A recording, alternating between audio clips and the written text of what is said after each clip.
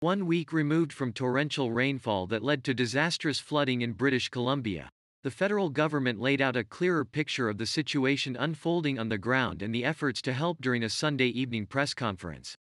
"We know that the overall situation remains serious, but there have been some improvements," said Bill Blair, Minister of Emergency Preparedness. The flooding has displaced thousands, including up to 41 First Nations, of which 9 have issued evacuation orders, according to Blair. The damage is widespread, with highways, buildings and homes impacted, resulting in a significant response from the Canadian Armed Forces, CAF. Given the scale of the flooding and water damage throughout the province, Blair did not mince words on recovery times, insisting that there is a long path ahead and without giving a specific timeline. "It will take some time to fully recover from this disaster. It will take a great deal of coordination, collaboration and cooperation from all of us," he said.